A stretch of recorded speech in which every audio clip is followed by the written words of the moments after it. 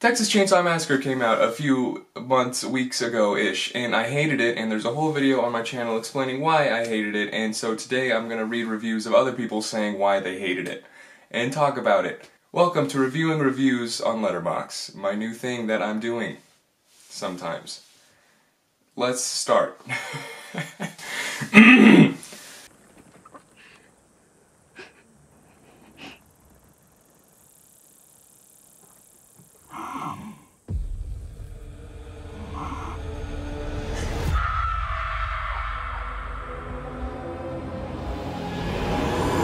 So, first one, by Tyler, who has Rick Dalton, but the other guy from Once Upon a Time as his profile picture.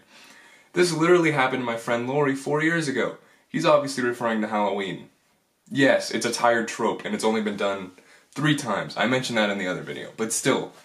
Scream, which just came out, I didn't see it. I've never seen any Scream movie, I don't know why. The Halloween and now this, they all have the same fucking trope of bringing the old woman back to go kill him.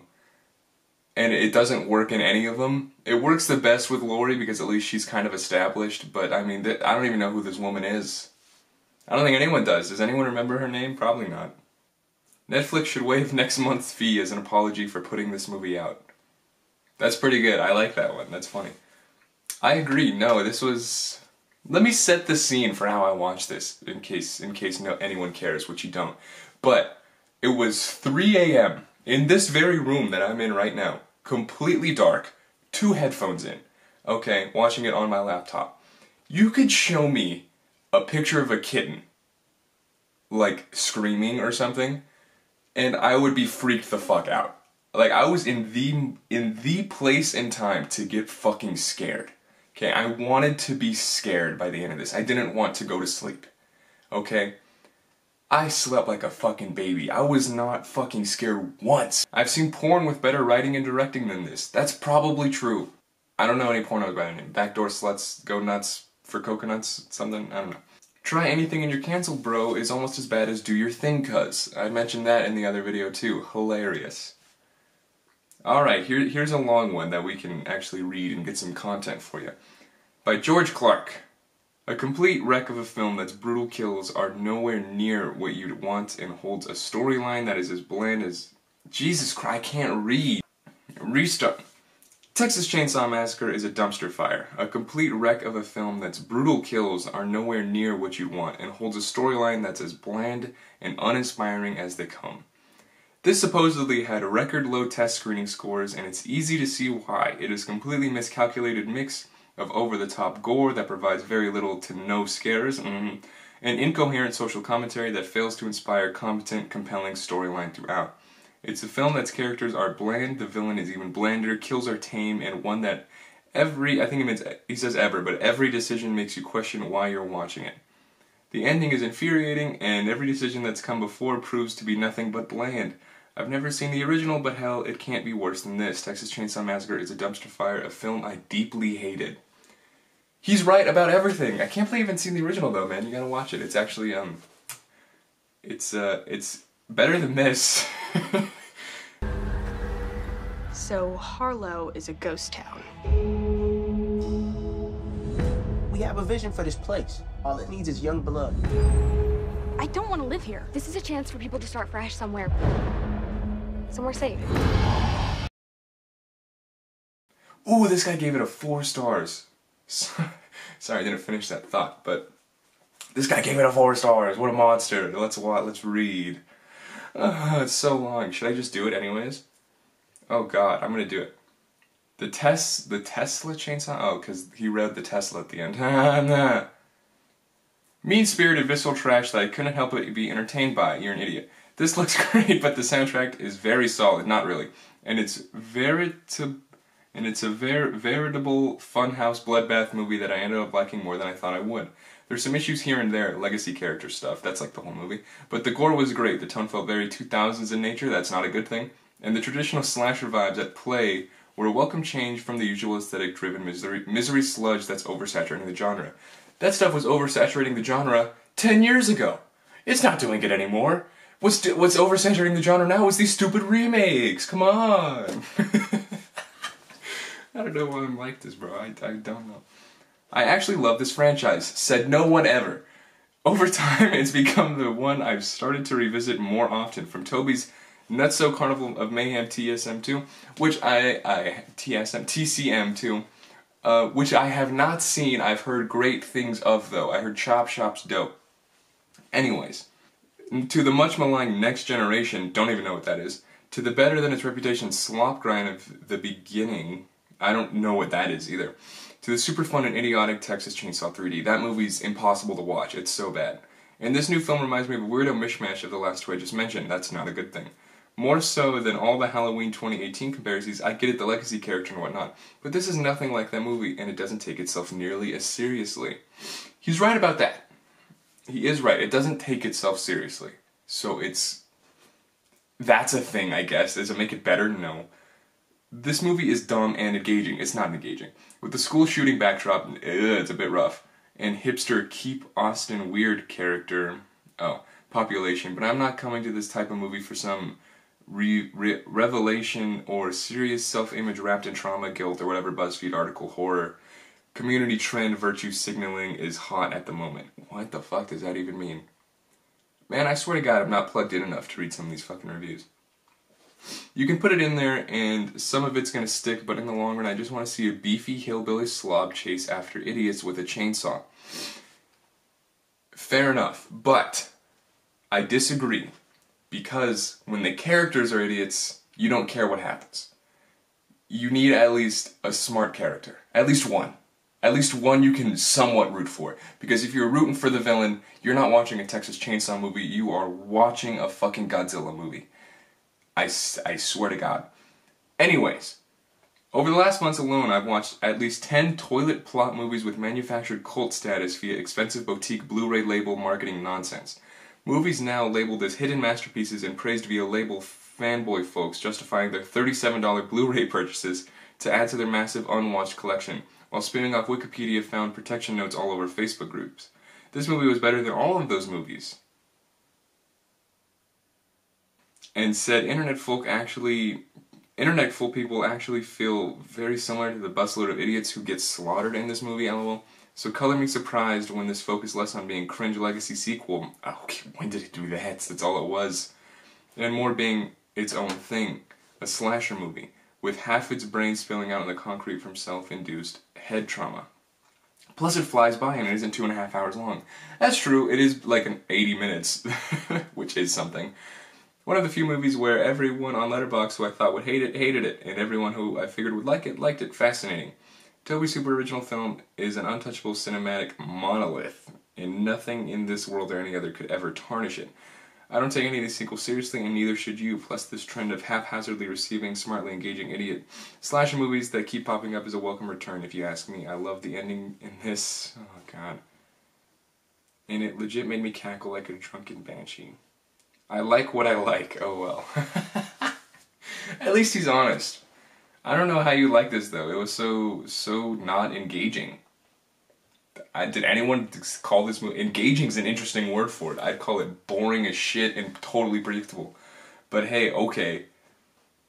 I'm glad he liked it. You know, I'm glad it's for someone. Ooh, there's another 4-star. Oh my God.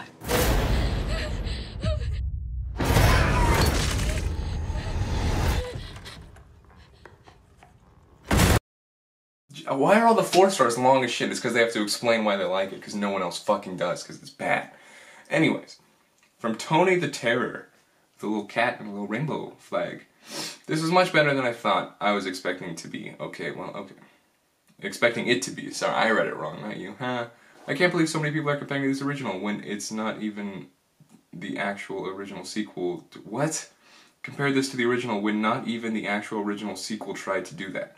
Like, did y'all forget Toby himself knew there was no point in trying to recreate the tone of his own work, so he went completely in the opposite direction? What? I'm confused.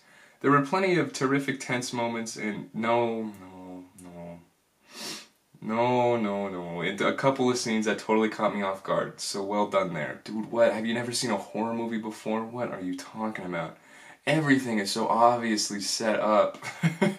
There's a bus full of people. There's gonna be a bus thing that happens. Come on. Jesus Christ.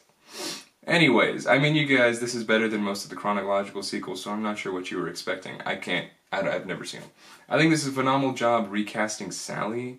That wasn't even the same actress, was? I never looked into it because I didn't care, but what?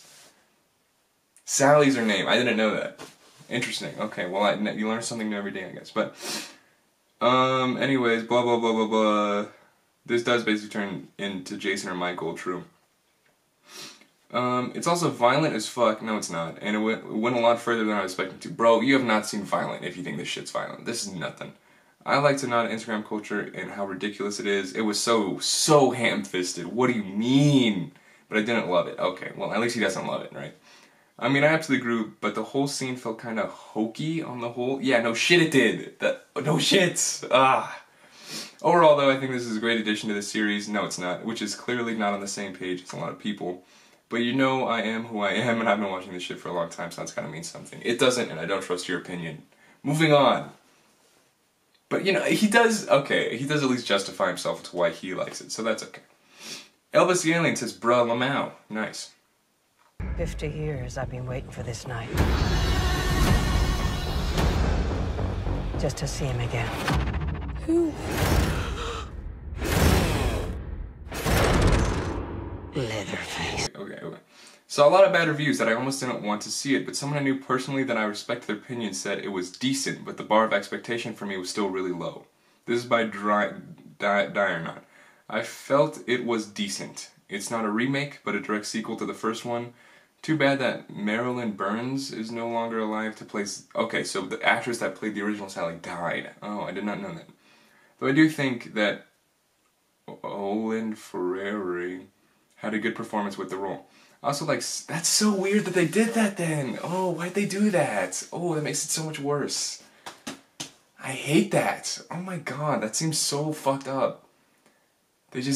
She died, let's just bring her character back with it. That's so fucked. Anyways, okay. Yikes, man, how are they defending that? Jesus, okay. But you didn't even need it. You didn't need her to come back. That seems so strange that they did that. Oh my god. Most of the characters are basically throwaway characters. The gore was really good. No, it wasn't. The gore was so bad. The bus scene was corny and awesome at the same time. It was so bad. If you like horror, this one is decent. But if you don't like sequels, you might want to pass. Who doesn't like sequels? Is there someone out there that just doesn't like sequels, even if it's a good movie? Is there someone out there that says, fuck The Dark Knight because it's a sequel? No one cares if it's a sequel. It just happens to be that most sequels are worse than the original. What are they... What? That made no sense. Oh my god. Bus scene was corny and awesome. Bro, if you think that bus scene was awesome, Jesus Christ, I don't even know what to tell you. I was a teenager in the decade of the sequels of the 80s, so I never mind a follow-up. You can check it out on Netflix. Thanks, bud. Well, die or not. Fuck you. No. But I disagree. Wholeheartedly. Okay, this one, he did not rate it. He probably gave it a 0, honestly, and it just doesn't show up. But it's by Nikusen, who I don't know, but he has a suit and tie on his profile picture, so you know he's legit. So funny to bring back Sally after 50 years and have her instantly get demolished by Leatherface. So they all know Sally by her first name. That's interesting. I had no idea. I could not remember it to save my life. Also laughed out loud at the perverse glee of the final kill. I'm glad this movie stopped trying to position Leatherface as an unknowable void of evil, and instead accepted that he is actually sort of an impish dickhead. What? Feel like the producers spent a lot of time saying Midsummer to each other on set when they should have been saying Ratatouille? Thinking how electric it would be if there was some small rat controlling everything underneath the skin of the mess the whole time. That would be a reimagining. What? What the hell does that even mean, saying Midsummer?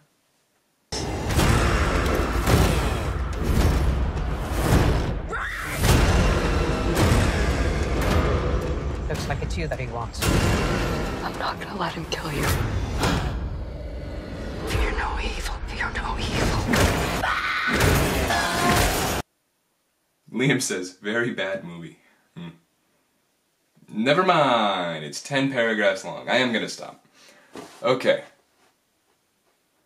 This movie is bad. Don't watch it. Thank you. That's all I have to say.